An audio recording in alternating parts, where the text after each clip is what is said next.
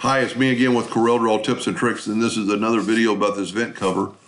I've been kind of playing around with it. This is going to be kind of cool. So I've just made a contour of ellipses in a 15 by 15 circle. My nudge factor is set on 7.5. I'm going to take my virtual segment delete key and I'm going to delete all this. Then I'm going to take, first of all, I need to take my rectangle and convert it to a curve if it isn't already. And then I'm going to delete every other line on both sides. This takes just a second, and you're going to see in just a second how this is going to work and how really kind of easy it is, because we're only going to have to do this one time. Now that ellipse is an object. Control D and make a duplicate and flip it and nudge it over that 15. But we also have our lines from here. So what we need to do is go up to Object and break the curve apart. Grab all those lines, hold down the Shift key, grab all those lines, Control G, group them together, flip them, and for some reason it does that. Let's do this. Let's take this back. That works perfectly. I don't understand why my lines don't nudge over. First of all, we could probably just take away the rectangle now. Just hit delete. And I didn't make a duplicate because my lines are still there. Pardon me, little brain problem. I think that's the duplicate. So now, you know what we could do? Let's just delete that side. Now that I have my lines, let's Control D and make a duplicate and flip it, and then move it over that 7.5 inches. There we go. Control D, flip it, move it over that 7.5 inches. Now our box is still 15 by 15. We can make another one that's 16 by 16. Put P.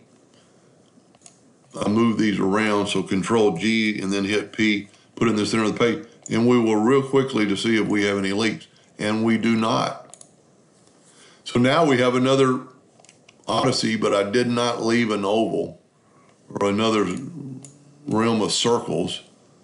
So what we can do is take this one, I grouped them together, Control U, which is ungroup,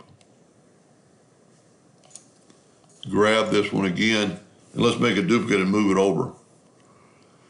It didn't get my lines. You know what? We don't need lines. So I'm going to smart fill this in and move this over here. But I'm going to go ahead and smart fill the whole thing, and that's going to seal up all my lines. That makes life a lot better. Now I'm going to take this item, left click, right click in red, and I'm going to take this group. I'm actually going to make it larger and maybe put it like that. I need the ends to be out of everything. So let's just stretch it for the video. I need all the open ends to be not open. That looks pretty good. Let's select it. And let's do that, make intersection. Completely different look. Now all we have to do is, you can do one of two things here. This might be no, we're gonna have to do it. There's really no shortcut. Let's take our virtual segment delete key. We need ways for the color to get in there. It's going to change up the pattern a little bit, but there's really no way around it. And that's an empty line, so we just need to delete it.